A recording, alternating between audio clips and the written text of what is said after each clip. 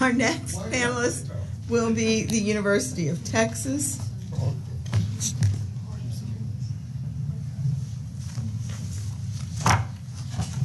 And this one, certainly you can say good evening. We're there.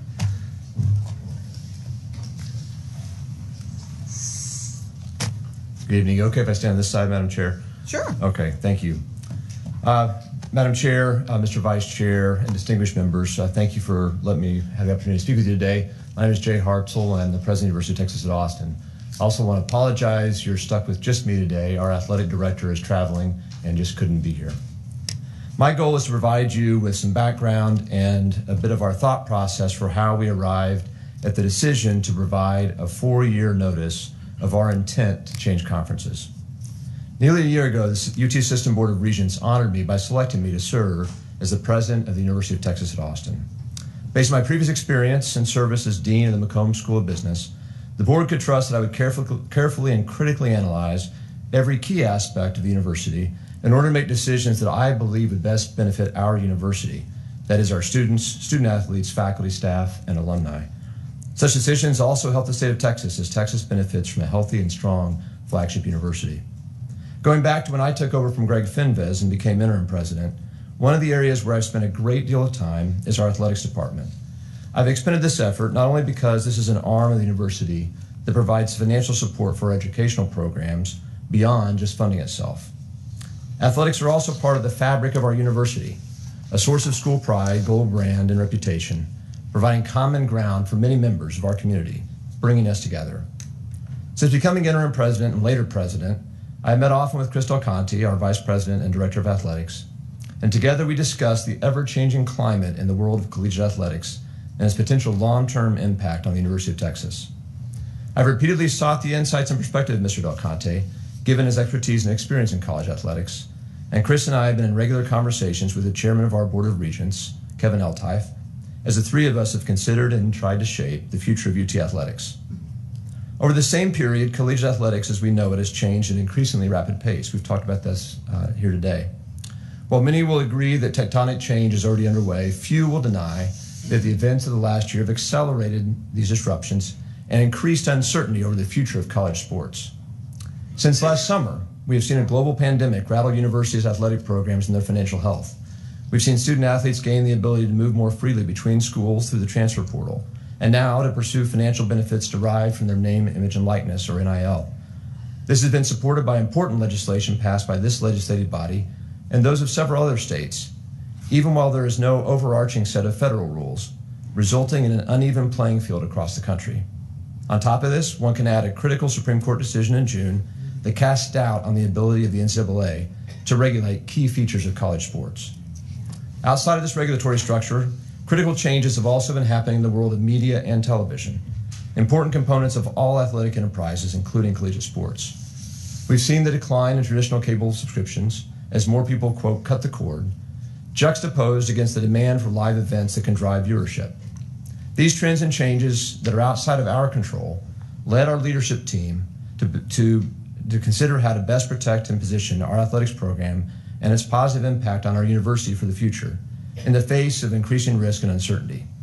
That was the right thing to do given my fiduciary responsibility. It's my job to look out for the best interests of our institution.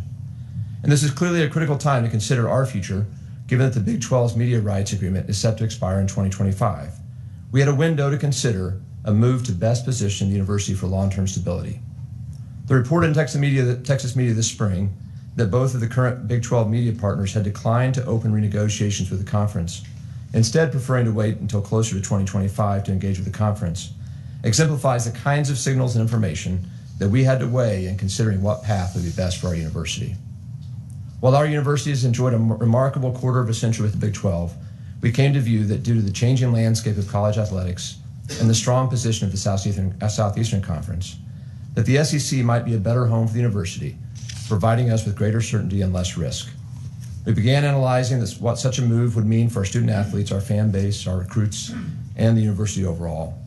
We came to believe that the SEC offers the highest level of visibility for athletes, some of the toughest athletic competition, stadiums that are more similar in size and capacity and attendance to ours, and of course the renewal of the cherished rivalry with Texas A&M that started on the football field in 1894.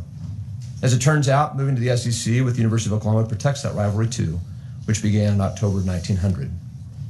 Last Monday, less than a week after rumors of this potential move swirled in the media, we alerted the Big 12 that we would not be renewing our grant of rights agreement in 2025, 4 years from now. In the interest of transparency, we told the Big 12 that we intended to honor our current agreement, but believed that notice now was the fairest way to allow the conference and its members to plan for their futures beyond 2025. Madam Chair, may I go for just another minute or so? Yes, go ahead. Thank you. On Tuesday, we sent a letter to the Southeastern Conference requesting membership in that conference at the end of our current agreement.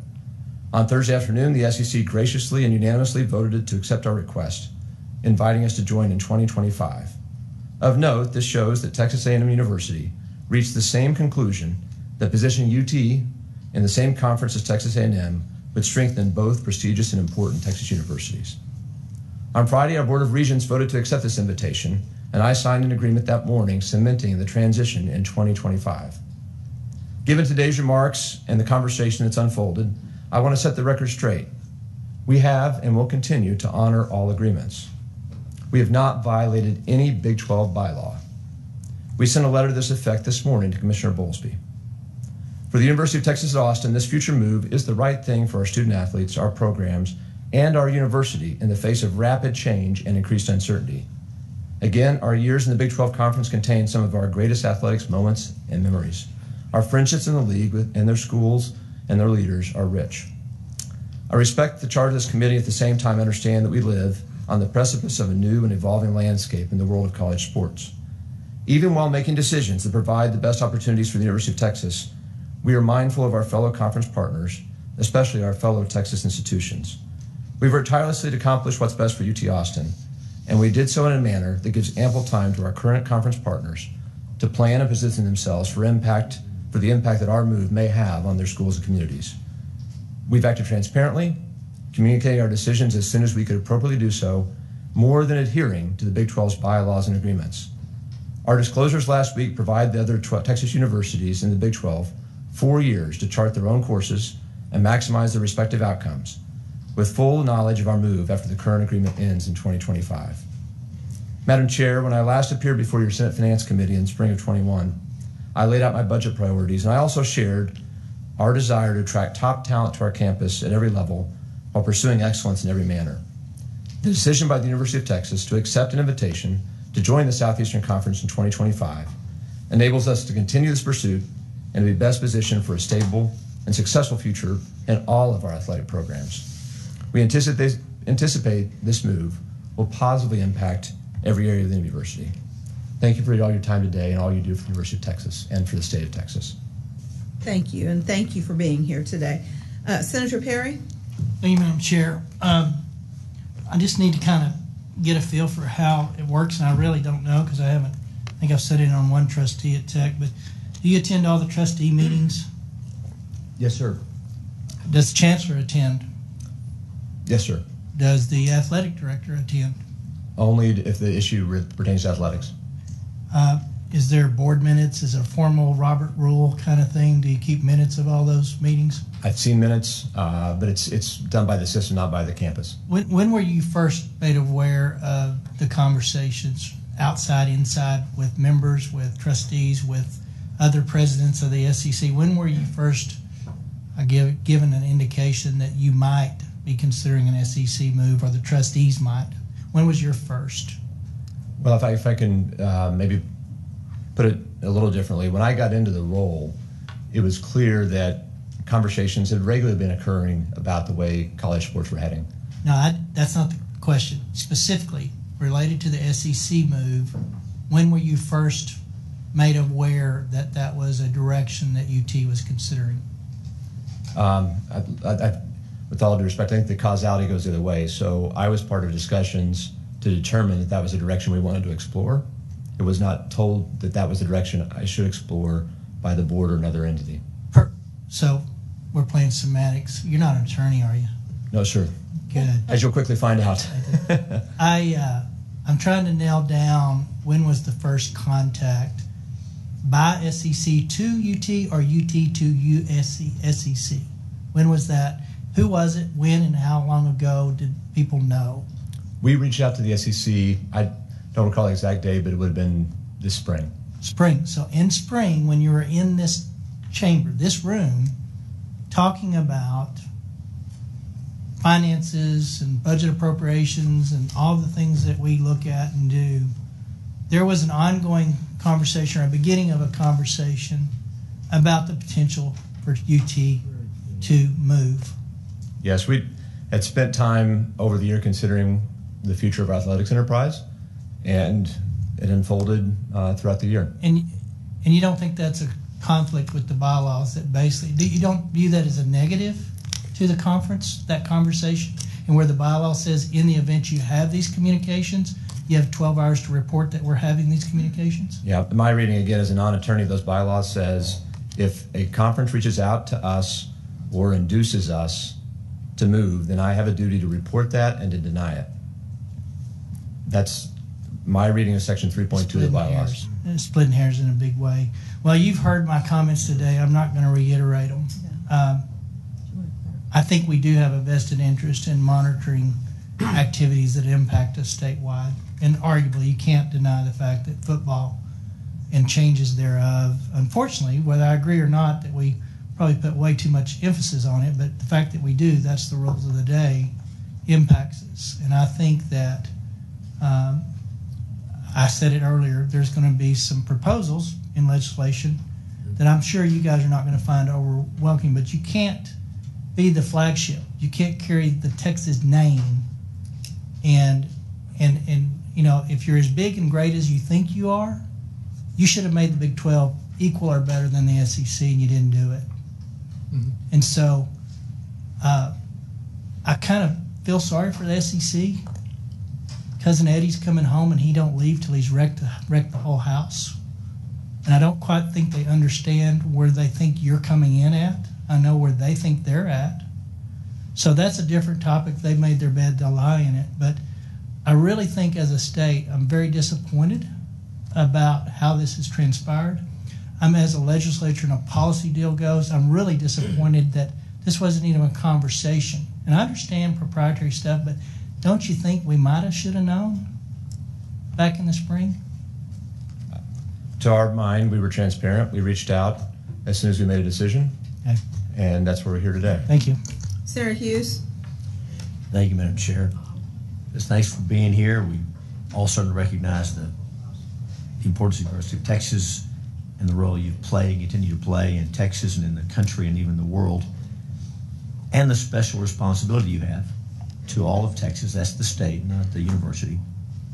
And so to follow up on some of Secretary Perry's questions, just so we can understand where we are and what's happened, and I think you've explained that you were in, I don't want to put words in your mouth, I think you said you were involved. Tell us, when was the first communication between you or anyone affiliated with UT and anyone with the SEC about the possibility of UT joining the SEC? Yeah, as I mentioned to the Senator, I don't know an exact date today, but it would have been sometime in, I think in semester, so sometime in that spring semester. Right. And whatever those, and would you have been involved in that initial communication? Probably. I'd have to go back and double check if it was the very first point of contact or not. If you wanted to go back and check, how would you do that? Well, I'd see if I have anything written down anywhere. I may not, but if it was not done by me, it was in my direction. Okay.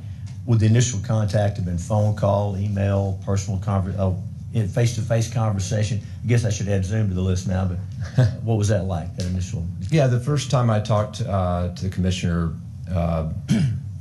I believe standing here today was a Zoom call. Commissioner of the SEC? Correct. Okay, and who else would have been involved in that conversation? Obviously you, the SEC commissioner. Who else? Yeah, standing here today, I can't remember if the OU president was in that call or not, but for sure the commissioner and I were there, and I don't recall anybody else. And to make sure my questions are clear, and thank you for your answers, when I talk about this conversation, we're going to treat this as the first communication between the UT and SEC. Is that fair? That's the way I took your question, sir. Very good, thank you. And so who initiated that initial contact? We reached out as a university. Okay. Tell us about the substance of that conversation. What y'all talk about? Tell us what you can remember about that conversation. Yeah, I remember that as just a question of, was this a path that it was even somewhat feasible? And Well, we heard that it was somewhat feasible. okay, since that initial conversation, tell us how the communications have evolved to get us to where we are today.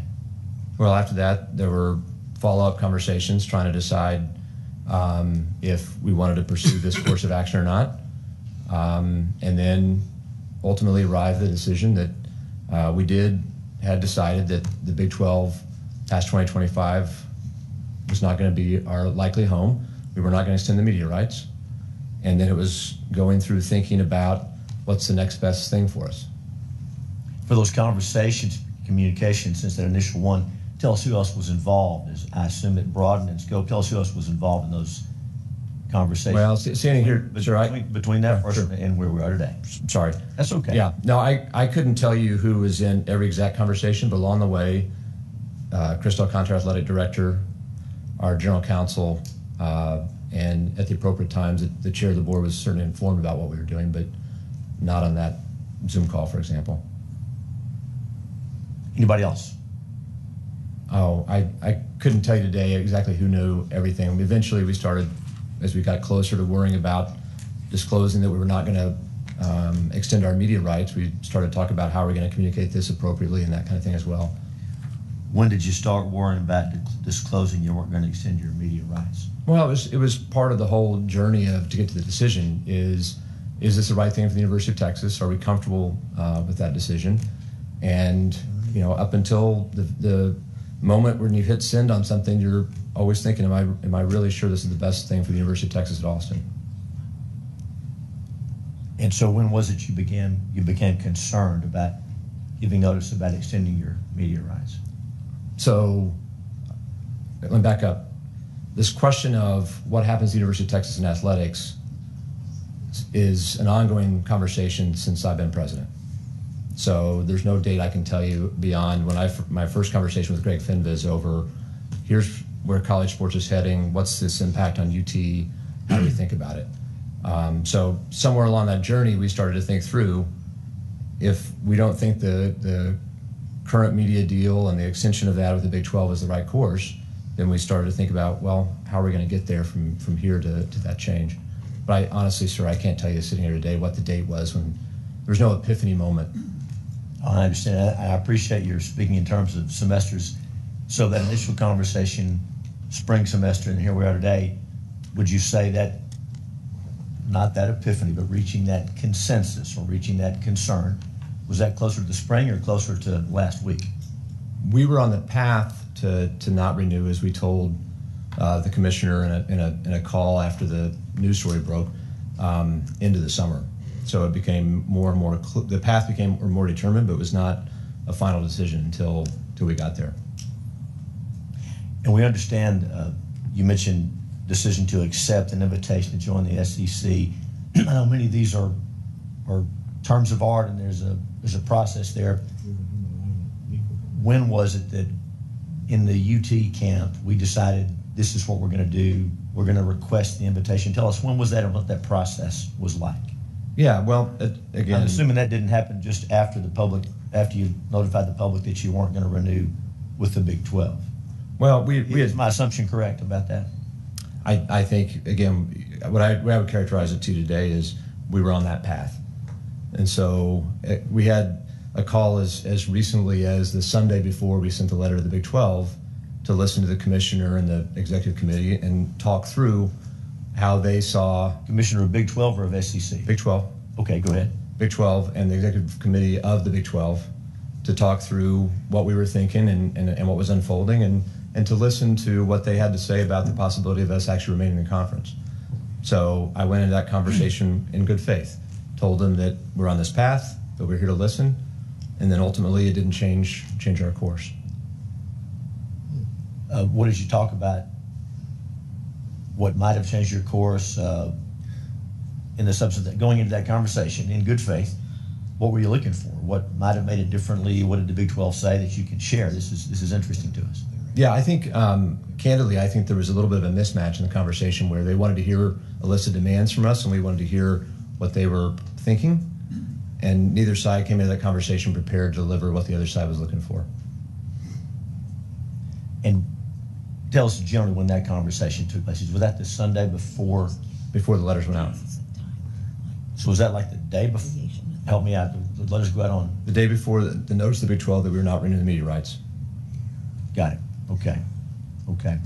Now, this question will be for all those communications, beginning with your initial one you remember during that spring semester.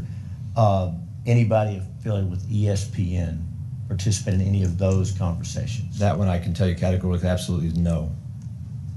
Okay, and then laying aside those conversations we described about this path you were on, separate from that, how about communications between anyone at UT and anyone at ESPN on this topic, even close to this topic? To my knowledge and direction, absolutely zero conversations between us or any of our representatives in ESPN or any network. Any discussions with ESPN about the future of college football playoff or ESPN's telecast rights or any of those things in these broad categories? No, sir. With nobody at UT? No, sir. And nobody at ESPN? No, sir. Okay. I'd also like to know about communications with OU, sort of along these same lines. When was the first time that you or anyone affiliated with UT and anyone affiliated with the OU had a conversation about this topic, about going to the SEC or leaving the Big 12? Yeah, I can't recall when the idea of what an eventual move or change might look like, but I talked to President Harris sometime in the fall. I was put in as permanent president in September 23rd. It would have been after that time, but again, back to semesters would be the fall semester. And we had a conversation around, hey, where do you think sports is heading? How do you feel? A lot of the issues that we've seen come to fruition in the last several months with collegiate sports were things that were in sort of the tea leaves in the fall. So we started talking about it. Senator Hughes, before you asked another question, half the lights on here are lit up, so Yes, ma'am. roll those questions down, Very good. please. Thank you. Thank you. Thank you, Your Honor. I will leave that. Thank you. President, thanks for that. And so, and fall and spring, I want to make sure I'm following you. So that fall semester, meaning the one that would have been before the spring conversations we talked about with SEC. Yes, sir. I'm not telling, I'm asking. Did I get that right? Fall 2020. Very good. Okay. And so did those involve the discussion about OU and University of Texas going to the SEC? I can't recall when that topic came up, but I know we started talking about the future of college sports and our shared mutual concern over the way things were heading. Okay, what about communication specifically about UT and OU leaving the Big 12, going to the SEC? When's the first communication like that you're aware of? I honestly can't recall here today. It was sometime between that fall semester and probably that first Sankey call. Mr. President, thank you. Madam Chair, thanks for your deference. I'll yield. Thank you. I'll bet some of those other questions are going to be asked anyway. Senator Whitmire, you were next. He forgot. See, he forgot. No, I got a question. I'm surprised my colleagues haven't asked you that I've wondered for years. And you said that in your previous capacity as the Dean of Business, you'd studied or y'all had reviewed the athletic funding. It's always been amazing to me when UT, which has such deep pockets and goes and buys coaches' contracts routinely, you've always explained, not you personally, but the institution has always explained, but that's our money. That's profits from our program.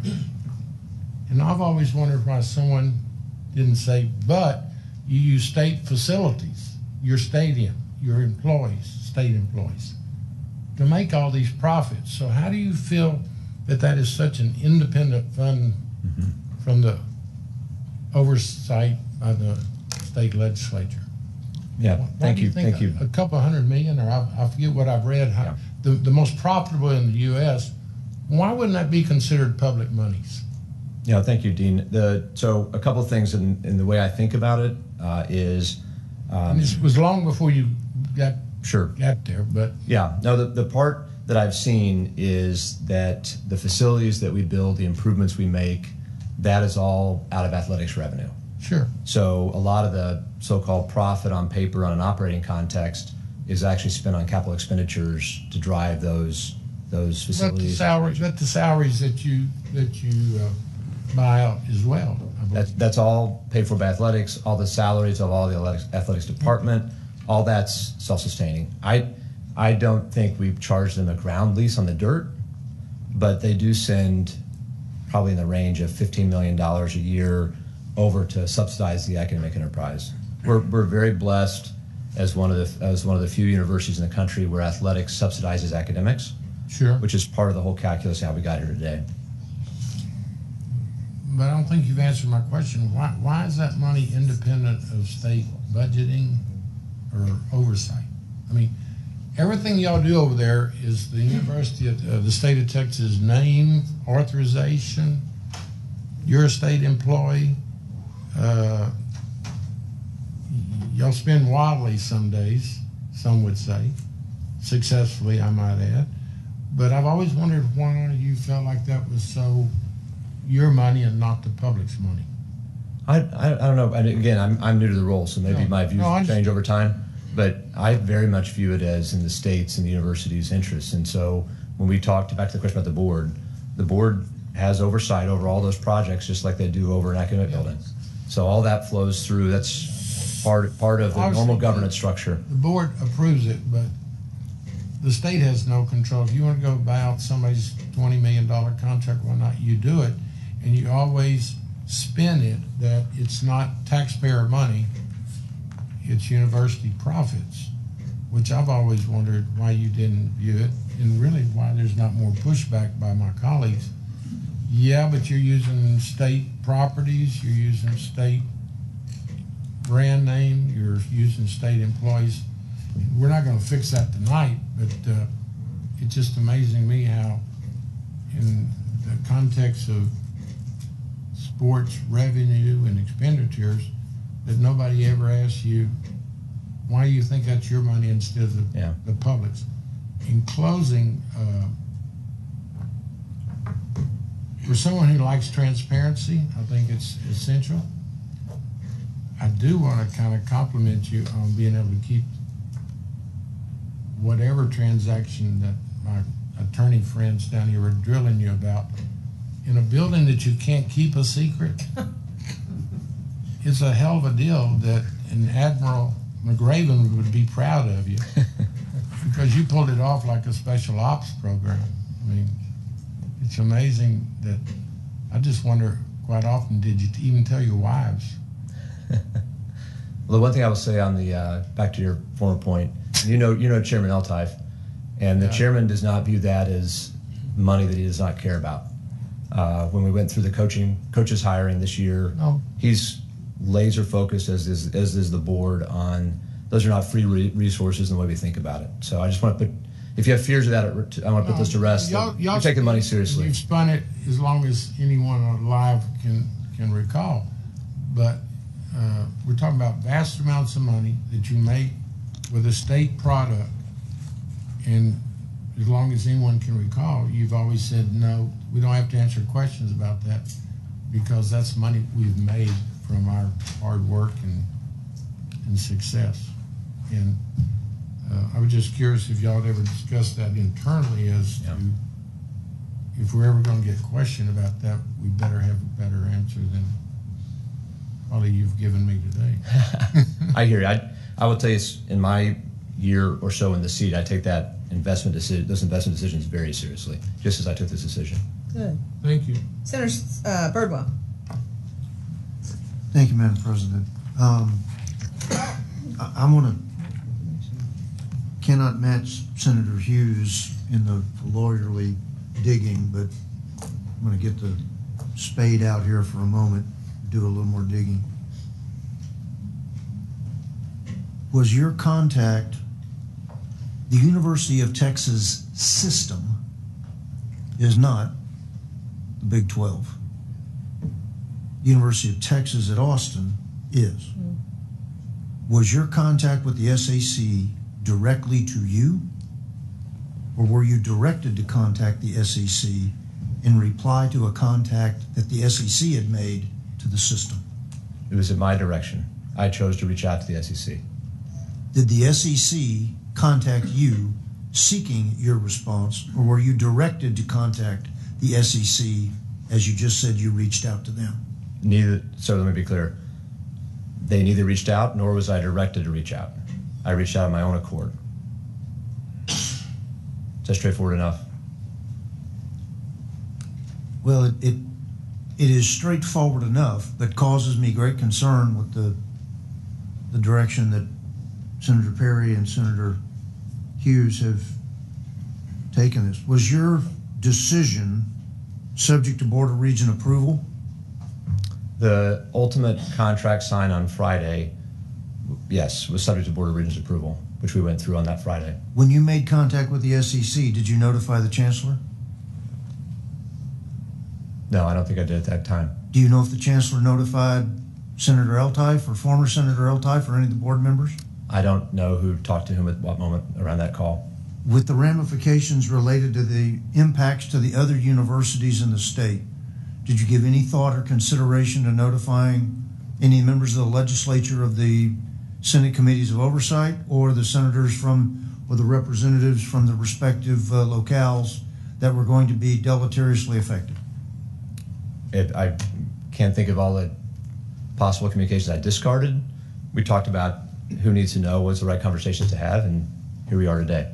Did you think to contact, or did you make contact with the Lieutenant Governor to notify him of the pending decision that was coming? I had not spoken to the Lieutenant Governor about this matter.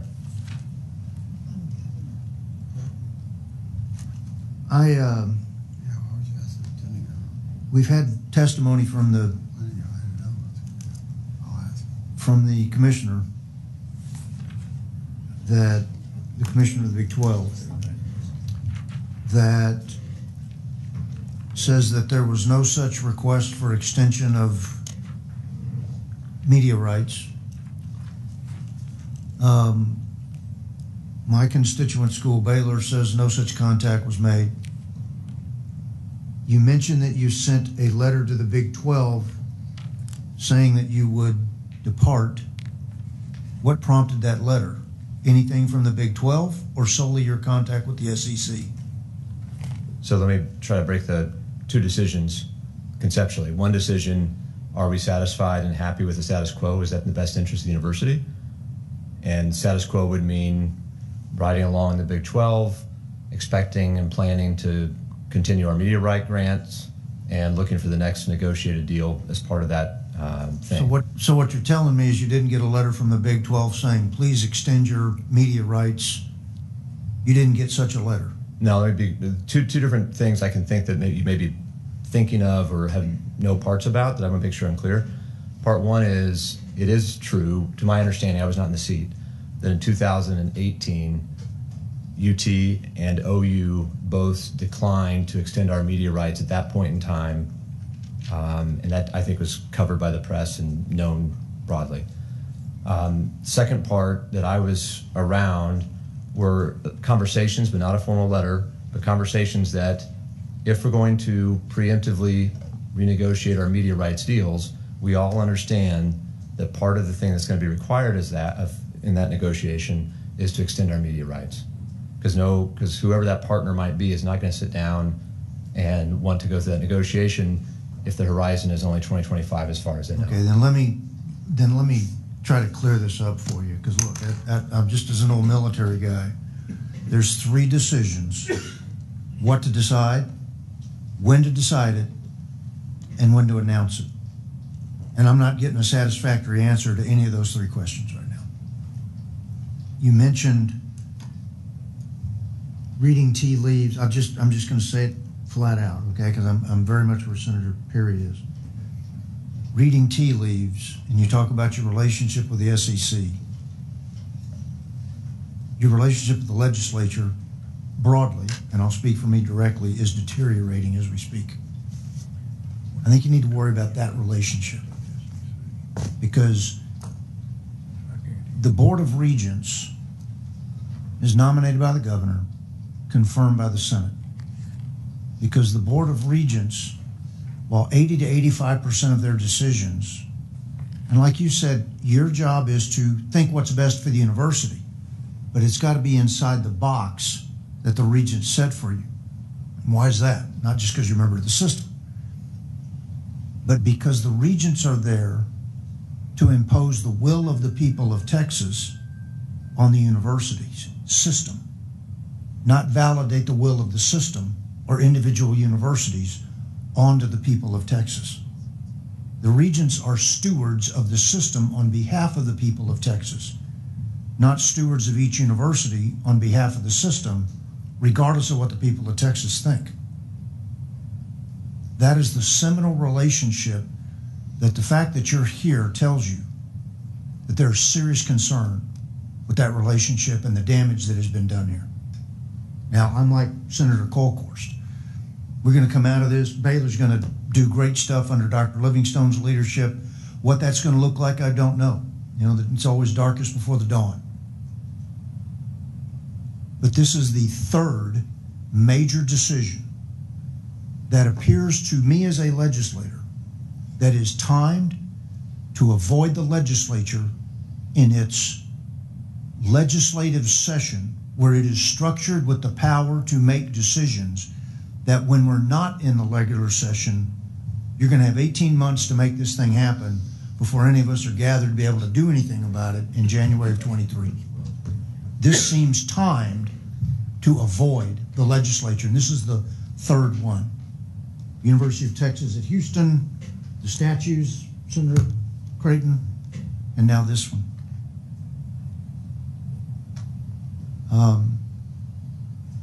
I know, Mr. President, you've only been in the seat a year,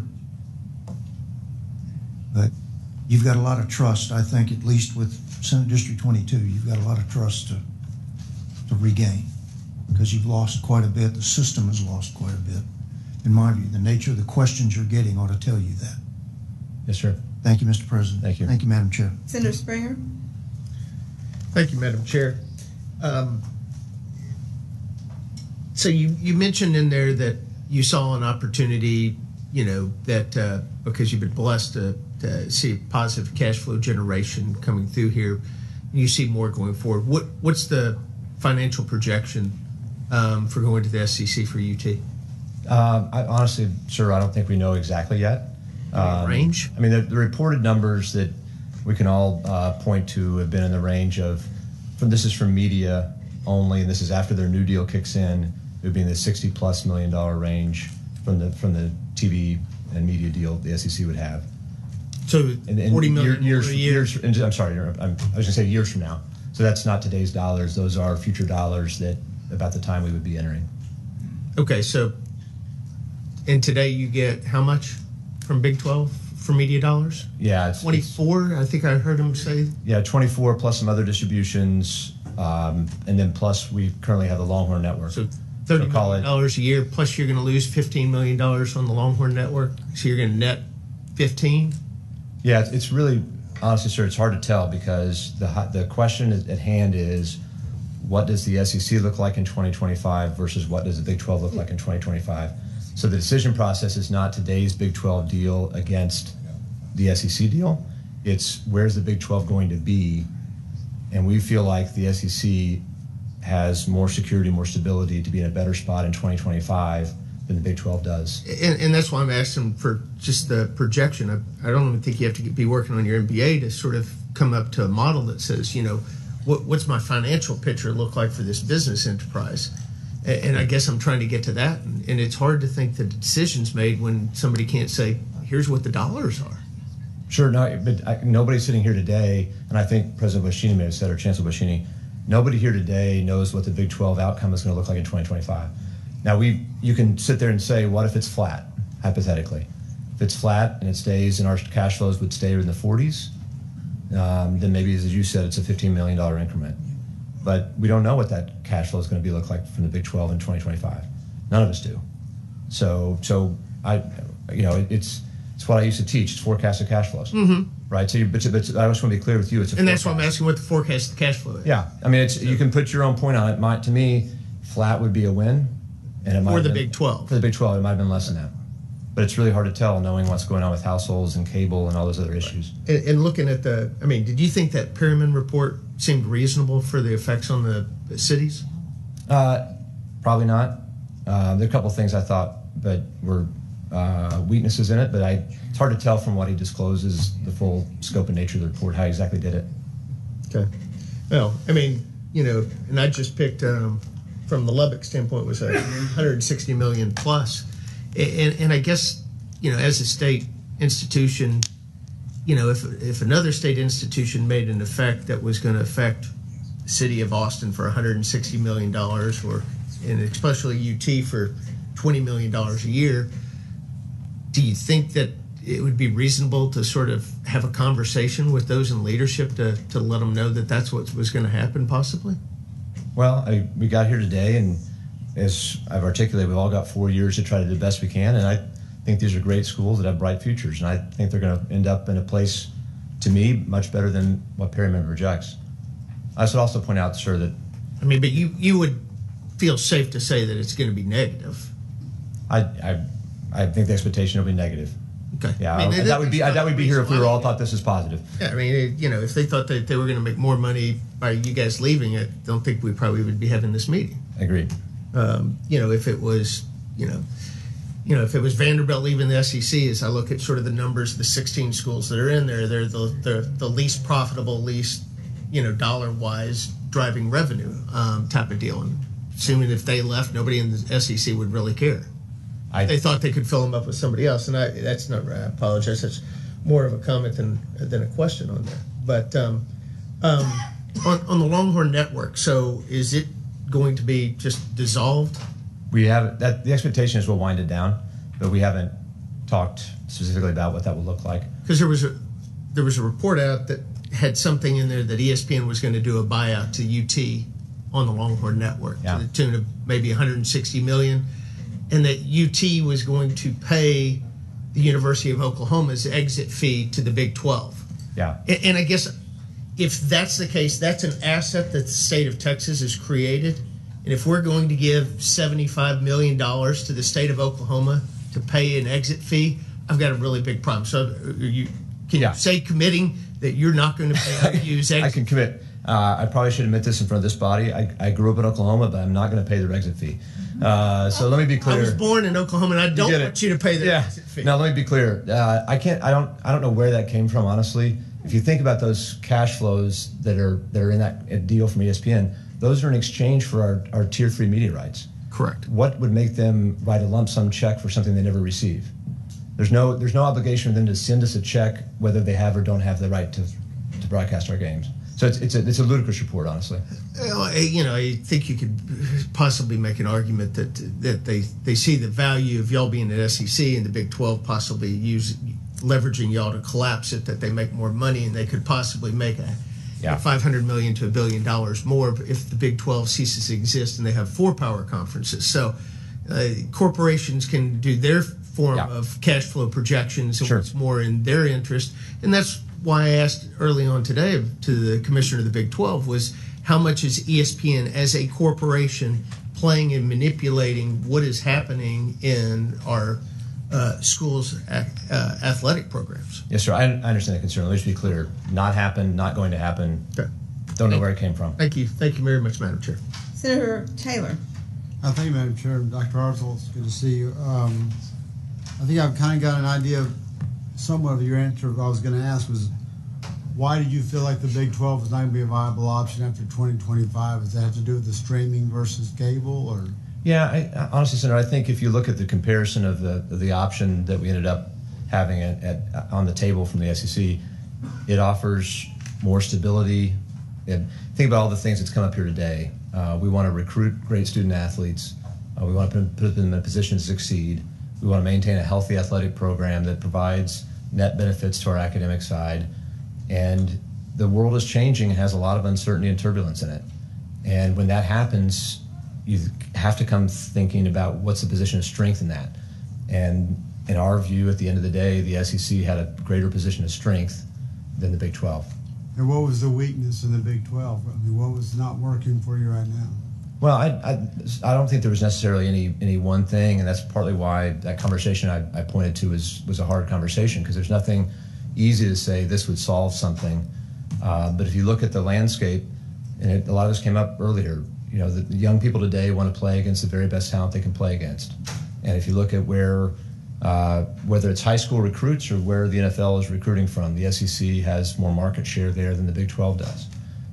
If you look at what gets people excited to want to go to a home game, much in the way that people are talking today about concerns about if we're not coming to a particular town every other year, that has an impact. If we're able to draw more marquee games to our stadiums, that has a positive impact for us. So it's the flip side of many of the same things you've heard today, just from a side of how are we thinking about how to protect what we do and make sure it stays strong and healthy and relevant. So I heard you talk about the difference in numbers. Get the big thing. I mean, was there anything wrong with UT athletics? Were you having a problem with the Big 12, or that you didn't like your student athletes were being? You didn't have a problem getting people to come play at UT? No, I mean, we always, like to be even more successful, but we won the Directors' Cup this year, so we had a heck of a year. So this is not about... That was while you were in the Big 12. Correct, yes, sir. So we had a great year. So this is not about this moment in time and where we stand today. That's why I'm still trying to get my hands right. You reached out to SEC because you felt like Big 12 was not going to be able to make it in 2025, and you haven't given me a specific of why you didn't think the Big 12 was going to make it after 2025. Yeah, Senator, let me be very clear. I don't want you to think that what I'm saying is we didn't think the Big 12 would make it. Well, that's what I'm hearing. Why would you reach out to the SEC? You said yourself you didn't think it was going to stay the same, it was going to get flat. Why was that? And well, you as a part of that, why would you make a difference to make sure that didn't happen? Sure, yes, sir. So let me be clear again. In fact, let me go beyond that. Sure. They were having discussions about expanding the playoffs to more teams while you were having these discussions with the SEC.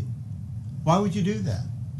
What do you mean by why would I do what? Well, you're talking about expanding the playoffs. So I was not part, but the Big 12 was, sure. UT was. And that's... Was your athletic director involved in that? Oh, I'd have to look back and see what committee he was on. He might have been on a committee.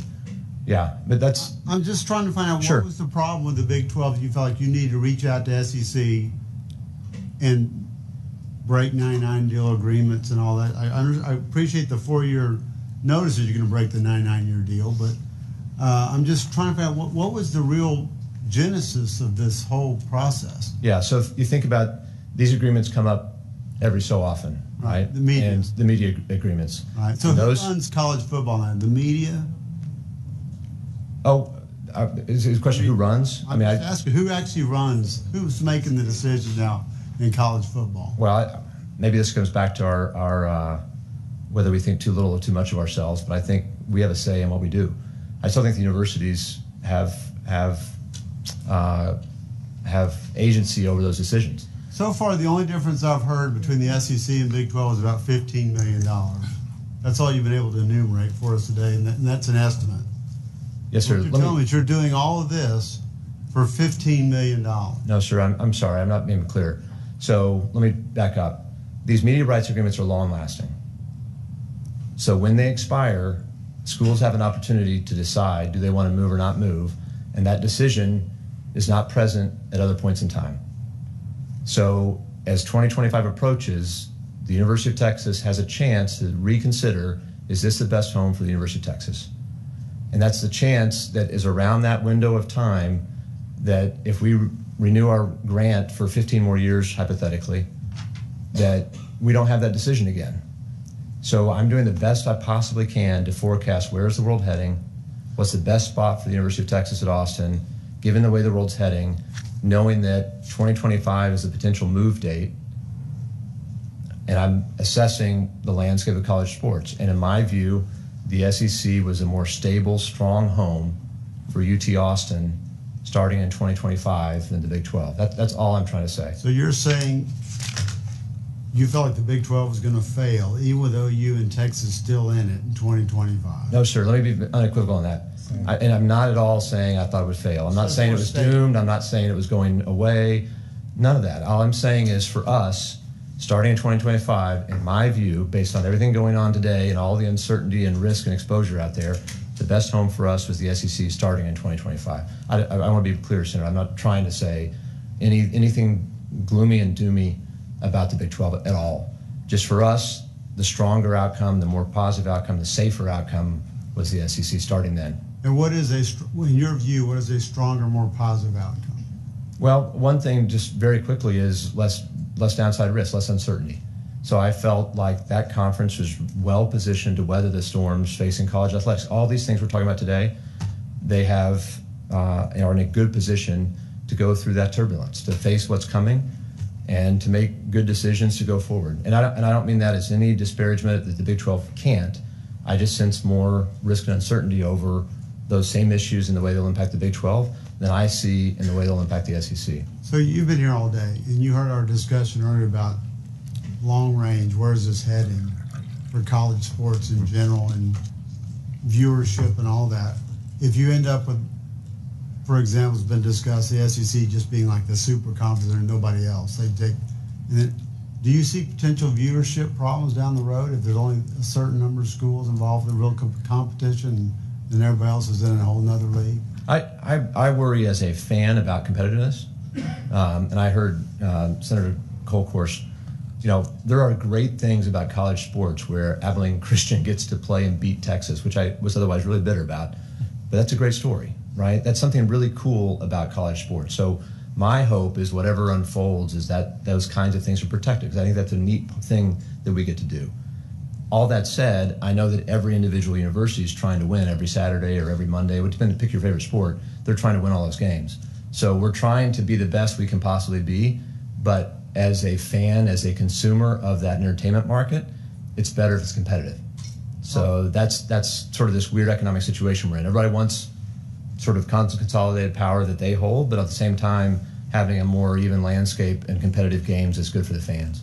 Yeah, and I'm sorry, Madam Chairman, I'm just trying one more time. So what in this changing environment made you feel like SEC had the advantage over that the Big 12 was not going to be a stable place to be? Yeah, and I'm sorry, so I'm not trying to be obstinate. I think there's no one factor I can point to and say this is the thing that made me wake up one time and decide that's it, I think this is a better outcome.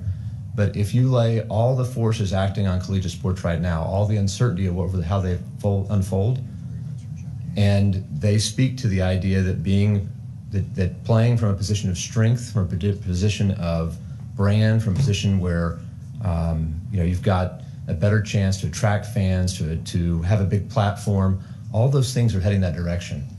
And in my mind, standing here today, trying to forecast 2025, the SEC is in a stronger position to withstand those things than the Big 12. And honestly, quite candidly, if other people didn't think that's the same way, then we probably, back to Senator Springer's comment, we probably wouldn't be having these tough conversations today. My understanding, the University of Texas is, if not number one, is one of the top universities for revenue from sports.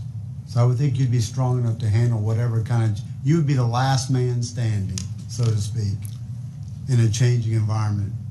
With all the image and likeness we've talked about that we passed this past session, I thought that would be more advantage to your institution than anybody else. I mean, I see all these things happening. You're talking about changes. To me, they were more consolidating power with a few large institutions, and you're one of those. Yes, sir. And now you're leaving your other Texas partners to go join another league.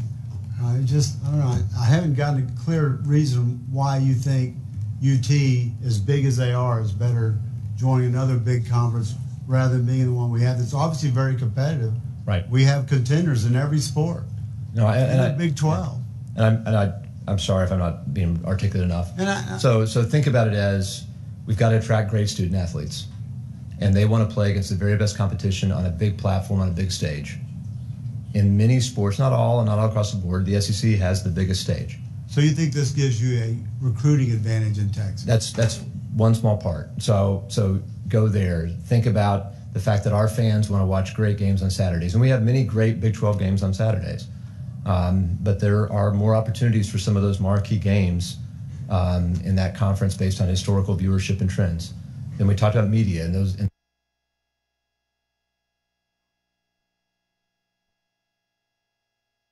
issues. So again, sir, there's no one even slice of it where I could say it was all driven by this one set of factors.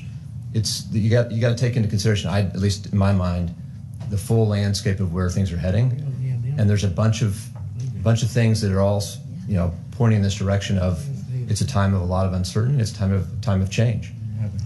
Thank you, Madam Chair. Senator Hinojosa. Thank you, Madam Chair. I just have a couple of questions. I know sometimes it's difficult to deal with reality and facts. And obviously, UT made certain projections in terms of future income. And from the projections that I've seen, show that the SEC is projected to start distributing about $67 million per year per member, and the Big 12 was projected to pay its members about $40 million. So the financial aspects of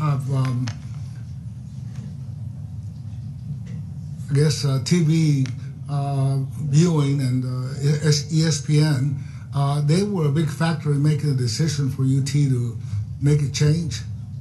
The idea of eventual media rights revenue is material. It's not like it's a zero thing in the whole decision making. And I mentioned before, uncertainty over what the eventual media rights deal the Big 12 would gather or garner is uncertainty that I felt was real and was a serious source of financial risk. So, but again, just to be clear, sir, I standing here today, we don't know what the Big 12 number is in 2025 or 26. So if it's 40 and plus our ESPN revenue, there's probably an incremental bump based on today's dollars. But the decision has to be thinking about what's the world look like in 2026 and beyond. Well, then it seems to me that if money was not the deciding factor, then you probably should have stayed with the Big 12.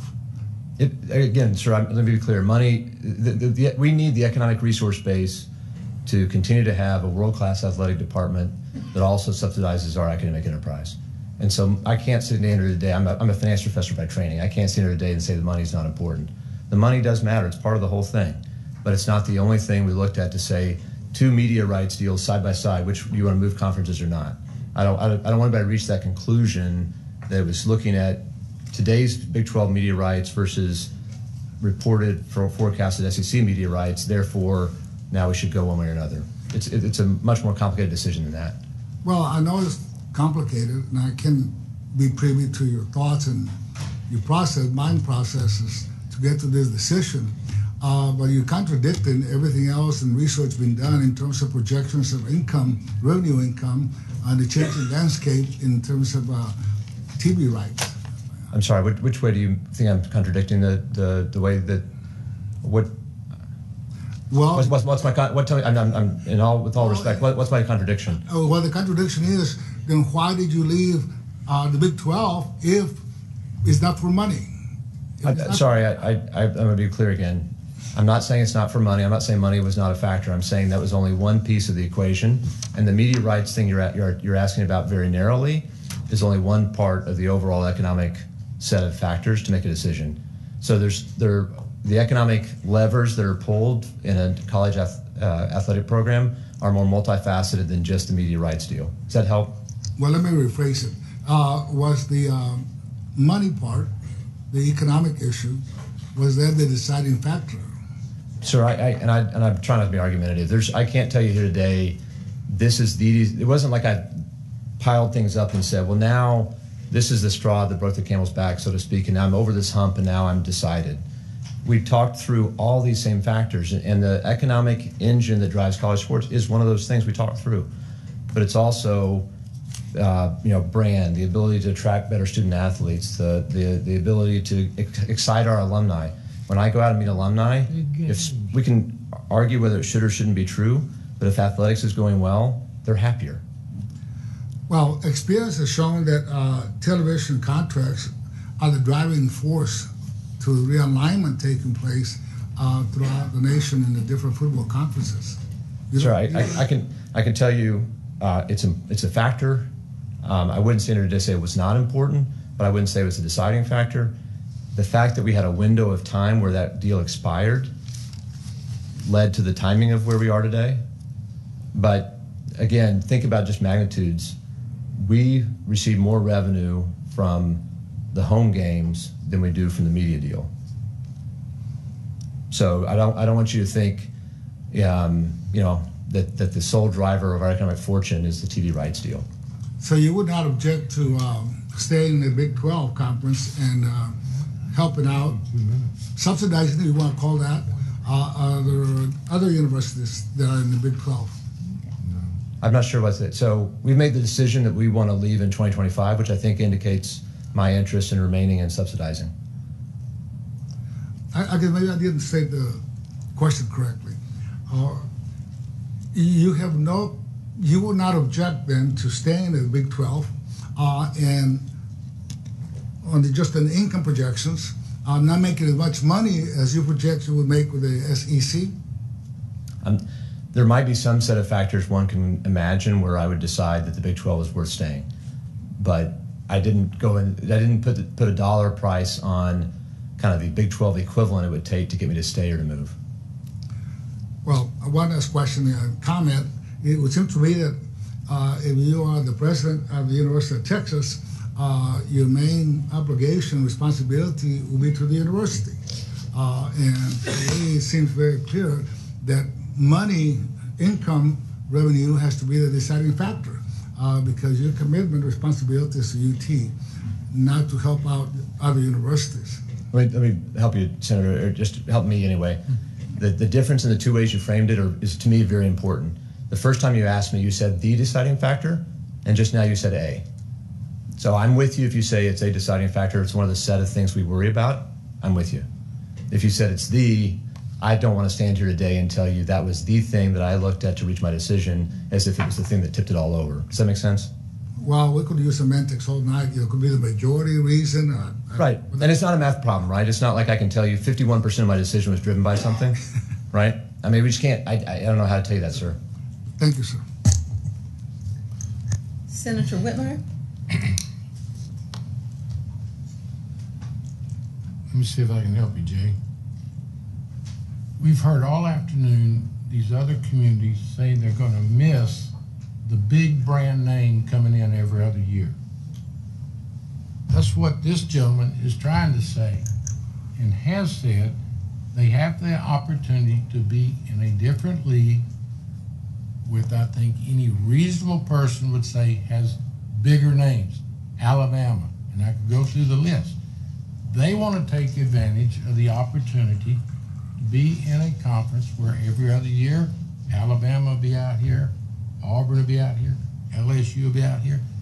The same feelings and motivation from the other three smaller communities feel about towards him. And then Senator Hinojosa, living in Houston, maybe Senator Creighton and others, and I from that area know what a hotbed of recruiting it is. UT is losing, as well as our friends in the Big 12, to the SEC because they're on higher profile TV, and to compete with A&M and other the other SEC school in Texas, they're not competing at the level they'd like on recruiting. And one thing I would say to everyone, where was everyone's passion when A&M picked up and left without asking the legislature? What the hell's going on here that A&M did exactly what UT's doing? We didn't have a hearing. We didn't hear the outcry from the communities. It's a different situation.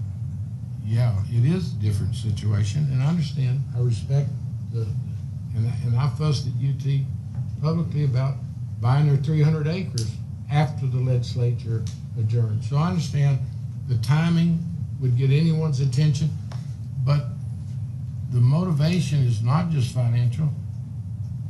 It's that what their base wants them to do. This gentleman just hired, he's an employee, answers to the chancellor of the regents, and they all answer to the people that fill their stadium. So in closing, it's not much of a question other than we've spent 6 hours on this, and my phone is ringing because parents are scared to death of school starting without any clear indication about masks in public school.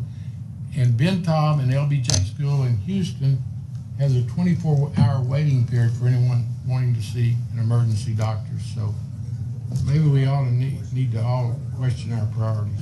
Senator Colhorst? Thank you, Madam Chair. Mr. President, just a couple of questions that I took a few notes here. You made the quote, where is the world heading? That was your question. Where is the world heading? And I do think that that's been a subject of some of our conversation today. And so I would ask you, if the world is headed to just one mega conference, what does that do for the Texas athlete? What does that do for the high school athlete in Texas and their parents?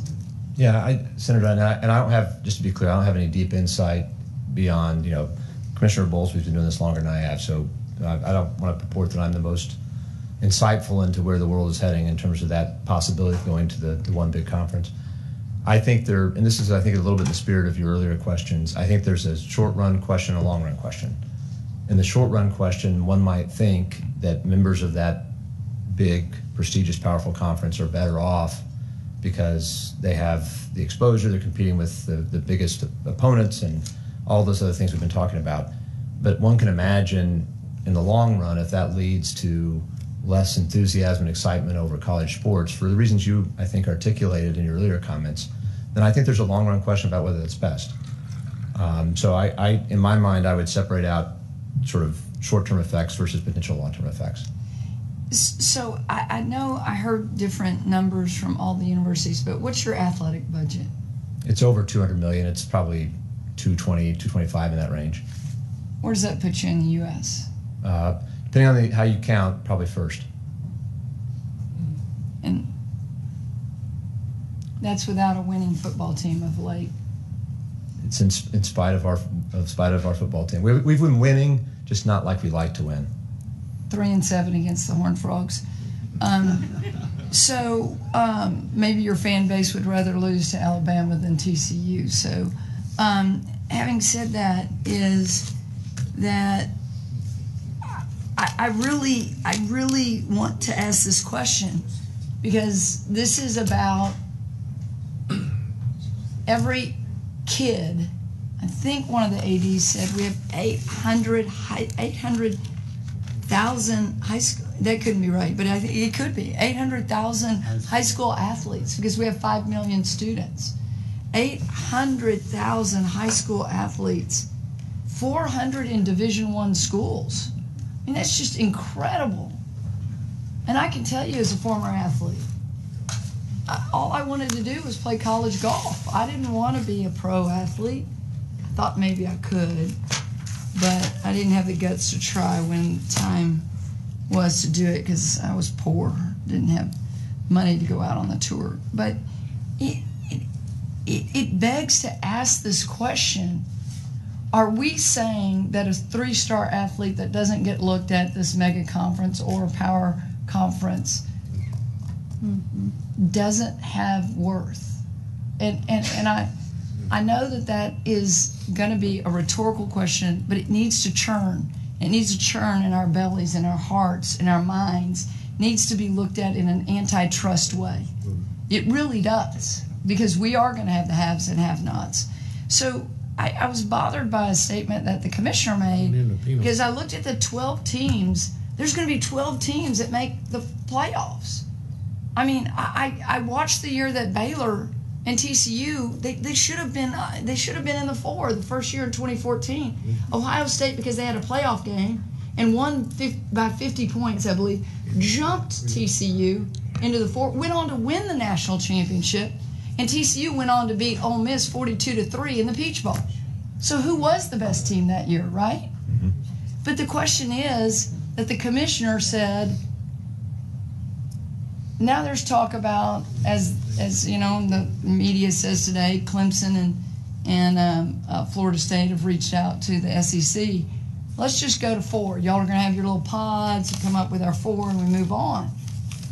Is that good for college athletics? Or is 12 teams good for college athletics? Is March Madness good for both women's and men's athletics? Is the College World Series good? Yeah, if you're asking my opinion, I think having a wider set. That's why, I mean, if you give me a choice between a 14 playoff and 12, I'll take 12 for all the reasons you espoused. I like having a broader net to cast more opportunities for people to try to compete. And football's always been one of those awkward sports where, you know, it goes back to the old UPI and AP polls declaring the champions, which doesn't feel very satisfactory. So we're on a progress toward something that feels more like a meritocracy, where more teams will have a chance under that format to compete, which I think is a good thing. Now, should we stop at 12 and all that kind of stuff? I don't know, but I can tell you, from my opinion, going from 4 to 12 is a good idea. Yeah. Well, I appreciate your candor. I know there's been some semantics with the lawyers here today, and I think that transparency is good, and there's merit. What Senator Whitmire said about, I think when Texas A&M left, it didn't crater a conference. It didn't. In fact, at the time, I don't think A&M was probably the marquee team in the conference. Mm-hmm. And actually, when A&M left, another Texas team was added. So we actually went from 4 teams in a power conference to 5 at that time. So it was a bonus to the state of Texas at that time. We can argue that, but that's what happens. I mean, the numbers are the numbers. And there was maybe an opportunity for others to enter in. I'm always confused about today, you know, who was for U of H getting in or other teams and who wasn't, and I'm not sure we got to the bottom of that. But going from 5 power conference schools to 2 is not good for the state of Texas. And ultimately, we love our fans, we love our donors, we love our alumni, but the bottom line is it's not good for the 800,000 Texas high school athletes. That's the bottom line. And so I think that the question here is that you and OU leaving as 2 anchor tenants of this, you're into cash flow. Yeah, that's right. You're into cash flow. Yeah. Into a mall when there's other great businesses there. You know, could change the tectonic plates, as you say. They're shifting. I have absolute faith that this state, arguably the richest state with high school athletes, produces day in and day out the best athletes. Will not go from 5 power conference schools and leading the nation, only about and ahead of California at 4, North Carolina at 4, and Florida at 3, to descend to 2. I have that faith, and I know that we're going to find our path forward. But I appreciate your candor today, and I want to say to the nation, wake up. Consolidation is not always good, and there's lots of federal laws out there that prevent that from happening. Thank you. Thanks, Senator. Chairman Burrows. Thank you. Appreciate you being here today. I do have a few questions for you. I want to go back to, I know you spent a lot of time with Senator Hughes talking about kind of that spring reach out to the SEC. But if I believe, kind of going to the chronology, you had kind of come to the decision in the fall of 2020 that the Big 12 was really not the path forward, not viable, at least in your own mind. Is that about the right time frame? I want to be clear. Let me be careful. So come to the decision's too strong, right? Become concerned, want to explore further, want to see what else is possible. Again, the way I took your question is you decided something in the fall, and that's too strong. Okay. You got pretty comfortable with the idea sometime in the fall of 2020 that the Big 12 may likely not be the future for the University of Texas. I got comfortable with the idea. I wanted to know what our options look like. And you said, I think the words was because you felt the Big 12 was unstable and not safe. I think I would say that I was concerned about the way things were heading, and I was concerned about the risk and uncertainty for the future where we were. And I thought there might be a place that had less risk and more certainty. Okay, but I would go back and look at, I think you said unstable and not safe. I'm not arguing. Okay. I'm really trying to, and I think you've been asked this a couple of times, so I just want to try to really see if I can understand what was unstable and unsafe at the Big 12 back in the fall of 2020. I mean, we saw this point in time. We didn't know it then, but Baylor was going to be the national championships in college basketball. Oklahoma has the #1 recruiting class for football in the entire country. Lots of success. What was unstable and unsafe about the Big 12 in the fall of 2020 that led you to kind of think this way? Yeah, let me try to be more careful now. I'm not, you're probably quoting me entirely accurately, so let me just try to make sure I'm more clear today, this moment. So, again, I don't want to disparage what I thought of the Big 12. At the end of the day, these are all comparisons of choices. And you're left thinking, where do I think the world's going to be in 2025 and beyond? And do I feel like where we stood in the Big 12, forecasting out what that might look like, that was the best place for the University of Texas at Austin? And so to get there, I got to a point where I thought there might be better opportunities out there, and I should explore those as a fiduciary to my university. And then we went down the road of exploring those options. Okay, so did you sit there and say, well, maybe we look at what the SEC has built over there, and perhaps because some poor choices the Big 12 has made, we could maybe fix those, and in 4 or 5 years we could be equally as stable. After all, we're Texas. We've got the best high school athletes, all the resources in the world. Did you think about the potential to make the Big 12 as stable and strong as you looked at the SEC and what they had to offer was? Sure. Yeah, one of the things you have to think about is if we stay, what happens to the Big 12? And one of those things is what's the future look like, and what can it possibly add or do, and those kinds of things. So that has to be part of the thought process of the forecast of the Big 12 in 2025 and beyond. What did the Big 12 do wrong so that it wasn't as stable and safe as the SEC was from your worldview in 2020? Where did we get it wrong back in the day? Yeah, let me be clear. I think you're framing it as if it was a choice made by the Big 12 as a conference. No, I'm not. You said, what did the Big 12 do wrong? What happened that the Big 12 was not as good as the SEC from your point of view? Yeah, I'm more comfortable with that. So you lay out where the trends are going in the world around us, and back to and I'll take one little facet. This is not the only thing. Just help sort of articulate where my thought process was. Take the pattern towards name, image, and likeness. Mm-hmm. So NIL is going to drive more choices by young people to decide where they want to play, sports period, but football in particular, right? So their particular exposure, platform, ability to be in the public eye will drive part of their expected, perceived brand value as a student athlete. And in my opinion, the SEC has more upside as a platform to enhance our student athletes' brand than the Big 12 does. But I'm looking historically. So let's say, did you go back and say, boy, if the Big 12 had kept A&M or invited Houston in or actually expanded and done things, they would have had that stability. So that as name, likeness, image, and the Supreme Court cases came down, we would have been in that same spot. Did you go back and say maybe there's some healthy retrospect that had these things happened differently, the Big 12 would have been in that same position as you viewed the SEC? Yeah, maybe this will impugn me as a leader in your eyes, but no, sir. I'm a forward-looking person. So thinking about where are things heading, I did think through what can the Big 12 get to that SEC like future, and in my estimation, it was a low probability event. Well, I'll tell you kind of from my perspective as a guy obviously representing Lubbock and Texas, sure. We look back and think, I look back and think, the Big 12 could have been that stable had maybe, we not run A&M out of the conference, and I lay that at the feet of, certain decisions that were made, Nebraska and Colorado, and we've done certain things along the way, and a lot of those had to do, I think, with, this Longhorn network. At least that's what we get the feeling talking there. So I just wonder, do you think that's part of the reason the Big 12 was, more unsafe and, not stable because of those events that had transpired over the years? I was not in the seat. I can tell you that, let me try a couple things. Part one is I agree the Big 12 will be healthier with A&M were in it. Sure. Part two is, and this is part of, maybe it's just my own training and my own thought process, one of the first days in finance class I used to teach was about sunk costs.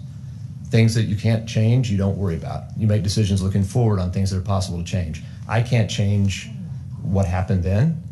All I can affect is, given the hand we're dealt today, how do I play the cards the best I can? Sure, but from my perspective, maybe UT was the catalyst to making some of those decisions. But let me go a little further. Who owns the Longhorn Network? Oh, like ESPN. Yeah. ESPN. Yeah. How does that work as far as a function with the University of Texas? Because obviously it's the Longhorn Network. Do you have actual, athletics people in there dealing with them day to day and helping with programming and content and things? I honestly don't know how the programming decisions are made. That's something I could find out for you, but I don't know today.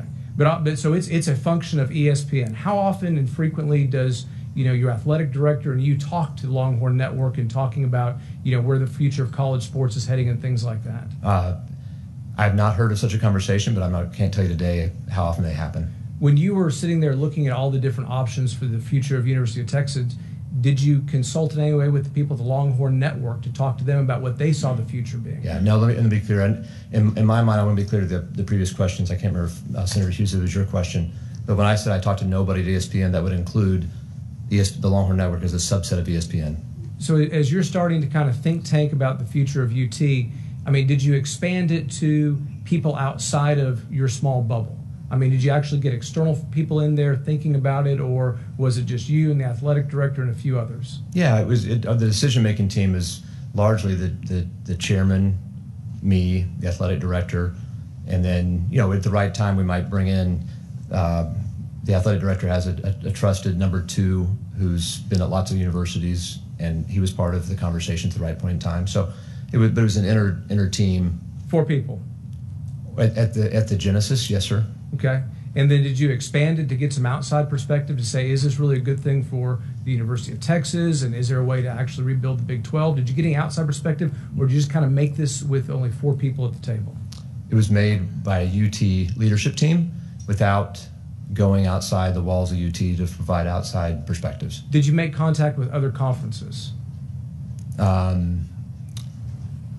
did not, no. Okay. Did Mr. Del Conte or anybody else? I don't want to attest to what, if you knew Chris Del Conte, you'd hate to attest to what he does or doesn't do. I don't know of any contact he made. So it was certainly not my direction. Okay, well, but did you all explore the idea of going to the PAC or the Big Ten or ACC versus the SEC? Yes, sir. Okay, but do you know if those invitations were open? We never, as I told you before, I never reached out. At what point in time did you feel on solid ground that the invitation to the SEC would be extended? Was that in the spring of 2020, or was that a little bit later? Chairman Burrows, let's get to the end of these questions, too. I will be brief after this. Thank you. Yeah, we got comfortable that if we went down that path, we'd have a home, I would call it in the summer. Did you use the fact that you were leaving the Big 12 and helping recruiting college athletes or coaches to UT? No. All right, my last question, you talked about how you're in this unique situation at UT, the biggest athletic budget in the entire nation. You actually athletic subsidize academics. Are you going to use this increased revenue, whatever you get from it, to help offset maybe state appropriations needs? Oh, no, my goal is to make the university more excellent. Okay. And displacing current dollars with other dollars doesn't help that. Thank you. Thank you. Other questions? Mr. Anderson, Representative Anderson. Yes. Thank you, Madam Chair. Appreciate you being here and spending this time with us. On your initial contact with the SEC and your thought process that the Big 12 had some weaknesses, was there any, and you mentioned that in making the decision to go to the SEC, it wasn't just money and it wasn't the media. What other item would you say offhand that might be considered? Yeah, I mean, you can, a few more things you can imagine. Overall, brand, reputation, exposure, global presence. So much for the same reasons that the presidents and chancellors talked about the impact on their institutions of a healthy sports enterprise, we still face the same thing. And if we are more present and win more students will think of us and we'll be front of mind for more potential students, not just student athletes. Ability to recruit, we hope, better student athletes. Was there Alumni, any conversation? I'm sorry, go ahead. Was there any conversation at that point of a mega conference? No. Did you have any conversation with the SEC at any point in time of a mega conference? No. Do you know if OU vis-a-vis UT had any conferences? Don't know. No. Do you have, can you say at this point in time, do you have any anticipation or expectations of a mega conference, 20, 30 teams that might end up further hurting the Big 12 and other conferences? I don't have any deeper insights than the other presidents and chancellors and certainly the commissioner standing here today. So we all probably read the same, stories and projections and thoughts. Okay, and to just sum it up, you said that you didn't know what the long-term effects of a mega conference might be. In your heart of hearts, do you currently think that may be a potential? I think it's one of the things you can imagine could happen. I mean, for all the reasons that we're all worried about it here today, I think, I think about the same economic forces that are enacted on all the schools, and you could see consolidation into fewer conferences, and the mega conference is I assume you mean a limiting case of one of those. So it's possible, but on the other hand, you look at what happened in soccer or football, depending on what phrase you use in Europe, and they went forward with the idea, and it didn't last very long. So there might be reasons why it doesn't ever get that far. Well, that'd be something I'd be very concerned about. Appreciate your candor. Thank you, sir. Thank you. Other questions, members? Thank you so much, President Hartzell. It bears pointing out, members, that there is no law preventing UT from making this move. And as Senator Whitmire points out, nobody passed a law when A&M left. Each institution has a right and a responsibility, I would say, to look out for what's best for each institution. On this panel, it is our responsibility to do what's right for Texas. And I'm not talking about that Texas, I'm talking about Big Texas. the state of Texas, not just the university. And I think today's testimony, members, has given us a lot to think about, not only from an economic standpoint, but about things we need to focus on moving forward to make sure that all of our institutions, and Senator Taylor, all of our students, I love what you said, are in the best possible position to succeed in this new landscape of college sports. I want to thank everyone, members. I want to thank all of you for your patience. I thought excellent points were brought out. Thank you to those who stayed and endured this testimony, to the House members who are here because there's no quorum over there and we couldn't have a hearing over there. We thank you for your participation, and it's such an important dialogue that I'm sure will continue in the weeks to come. So, is there any other business to come before this committee? Hearing none, we are going to stand in recess, subject to the call of the chair. Thank you.